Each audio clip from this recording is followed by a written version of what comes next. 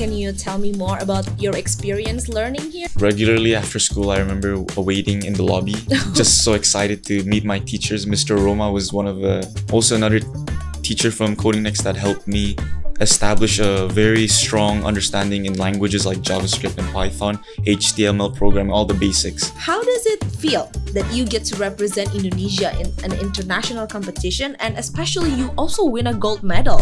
I think one challenge we faced was not necessarily the coding or the building part, but process of finding ideas. We joined the competition expecting to at least win like a bronze medal. You know, we didn't know how hard the competition was. We didn't know what other students would make. But winning that gold medal and representing Indonesia, I guess that was something that we just kept talking about it for like the next few days. It was something to be proud of. What kind of advice would you give to the viewers, the younger students who aspire to pursue both coding, technology, and maybe also compete in international competitions like you? Just to find something you're really interested in. As long as you have the passion for it, then, you know, like me and my friends, we had a passion for it. We didn't expect to win gold, but through our love for coding and innovating stuff, I guess that really showed how unique our build and how impressive our build was to the judges. KODCAST.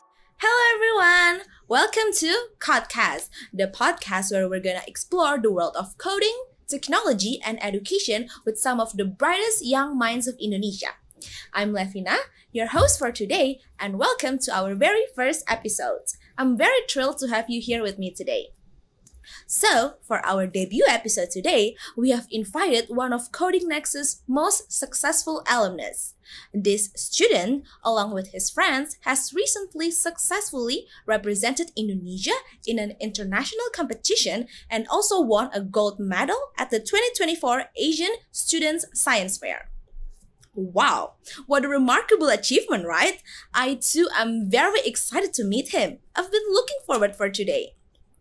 So, without any further ado, let's meet the star of today's episode, Jiwon Lee. Hi, Jiwon! Hello everyone, my name is Jiwon Lee. I'm a student from Gandhi Memorial Intercontinental School. I undergo the IBDP program, and I'm 17 years old, my final year of high school. Ooh, that's nice. Jiwon, we're curious about something like, when did you realize this passion for science and technology? Well, I had a liking towards robotics since a young age, I think 7 or 8. And through that process of learning how to program and just in general explore the world of robotics, it actually enhanced my liking towards coding and other different aspects. Ooh, so were there any influences from, let's say, your family, your friends, your teachers that ignites this passion for you? I would like to thank my school, Gandhi Memorial Intercontinental School, as they regularly hold exhibition programs or personal projects that actually help me explore my passion for robotics and coding more thoroughly, as I had built several passion projects that overall helped me explore this whole different genre or a different community of technology. Your school really supports their students in this way, huh? I've been with the same school since pre-kinder, almost 12 years. So it's like the school is basically like my family. Like teachers like my principal actually helped me a lot. My principal, Sir A.P. Singh, vice principal, as well as other several important teachers like Miss Winnie and Dr. Manish actually helped me build my base in order to further enhance my knowledge in this journey. So maybe I'm gonna start talking a little about Koding Next now. Okay. I want to know, when did you first discover about Koding Next? Like, how did you find out about us, and what inspires you to learn about coding here? Well, I discovered Koding Next from one of my old friends, as he told me that he was also taking lessons in the center near school, where he was learning different languages like JavaScript, Python, and at that time, I was very intrigued into that whole it was like a whole coding era where I was very into those stuff. So I actually discovered the center through him, and I was basically begging my mom, please let me go here, and it's worth it. It was worth it. Oh, it was worth it. Yeah. Can you tell me more about your experience learning here? Well, regularly after school, I remember waiting in the lobby for like an hour or so, just so excited to meet my teachers. Mr. Roma was also another teacher from Koding Next that helped me establish a very strong understanding in languages like JavaScript and Python, HTML programming, all the basics. So I feel like Koding Next was also an important journey in my life, as they helped me truly understand and navigate through this environment that it was unknown to me at that time. And the community, the friendliness, the environment here is also something that I missed, and it's glad to be back. Ooh. So if I were to ask, how exactly did Koding Next help you develop your key skills like coding, problem solving, and things like that? Koding Next regularly hold classes where I would remember they would not trick, but necessarily test students into identifying errors that are found within projects. And I guess that's one way of understanding the code thoroughly, as well as just in general, several, like even the most basic lessons, like let's say I took this one class for 3D modeling designing. Even though it's not necessarily coding related, it still actually helped me a lot, which also was another benefit to me as I used those applications in my journey in ASSF as well. So you were a student here for around 5 years, right? Yes, around Is it 5 right years. from 2017 to 2022? Yes. Okay. So what were some of your like favorite projects or favorite parts of your lessons during your studying time here? I think something that was a bit more different was app development that I really liked, because I was more focused on, as my interest really peaked on building something related to mechatronics, like robotics, something that is physical, that I can touch and see. But with app developing, I think it was a new aspect which also interested me in for a while. So yeah, that's one of them. And like I said, the 3D model designing, though not necessarily it is coding, but it also, I think, is a strong foundation for junior or young coders to have an idea on what even the smallest things can help them develop different passion projects. So more on the web design, what kind of web did you make? Can you like tell me more about it? I designed several, like maybe like something as simple as just building a calculator, or I think a mini, like I'm not too sure because it's been a while, but maybe like some games, like student friendly games, like maybe math games. Those I remember fondly. So you made the game yourself and then you get to play it too, huh? Yeah, with all my friends and the teachers, and it was a fun experience. I was always excited to attend these classes after school, and it's amazing. Must be fun. Like it's refreshing to come home from school and get to learn about something that you're passionate about, huh? Yeah.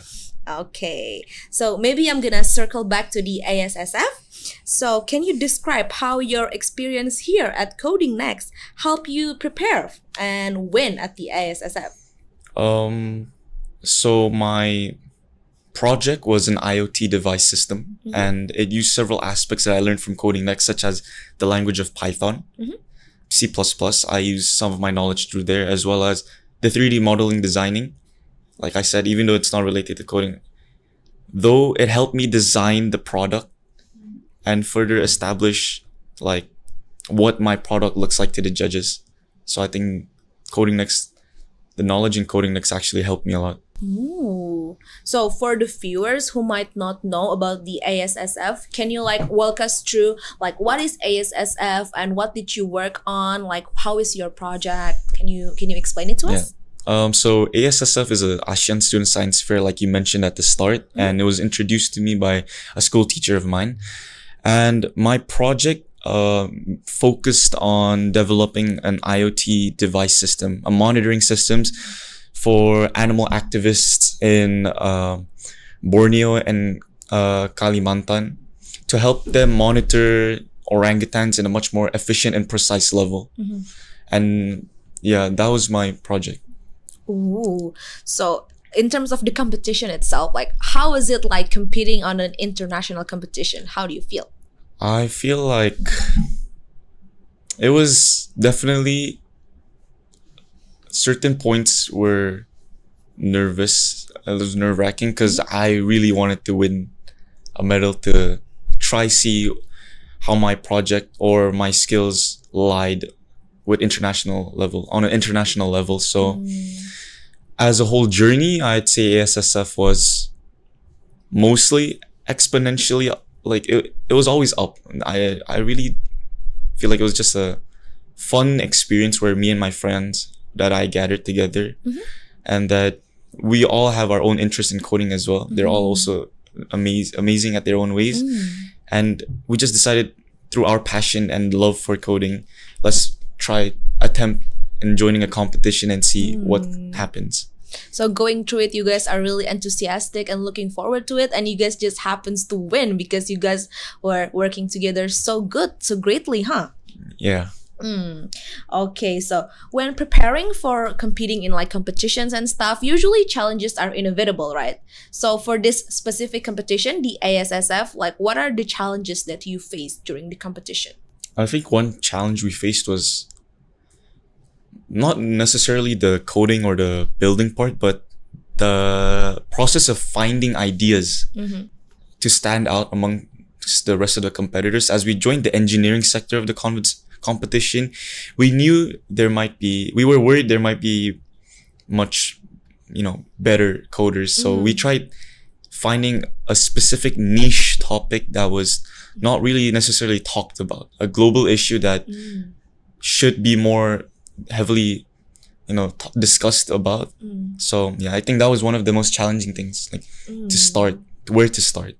Ooh. Since you're also studying here for 5 years, how would you say like the experience that you gather here at Koding Next help you during the competition? Well, during the competition, I feel like in aspects of the question, there was a Q&A session in the ASSF competition by the panelists, by the judges, where they would ask us questions. So it put us under pressure. But regularly, I remember after every program in Koding Next, teachers would hold Q&A sessions with parents for students to actually discuss about their final project, where teachers and parents can inquire truly what they learned. So I think those are very similar situations, very similar environments. So Koding Next helped me prepare in that aspect. Oh, must be nice. Like you're not going to it blind. You have things prepared. That must be good. So we know that the ASEAN Student Science Fair is a really big deal, right? How does it feel that you get to represent Indonesia in an international competition, and especially you also win a gold medal? How does it feel? I mean, obviously it feels good to win, but I feel like as a team, we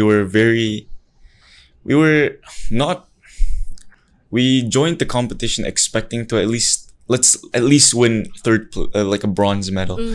We didn't know how hard the competition was. We didn't know what other students would make, but winning that gold medal and representing Indonesia, I guess that was something that we just kept talking about it for like the next few days. It was something to be proud of, and even my teammates, they were all happy with the results as well.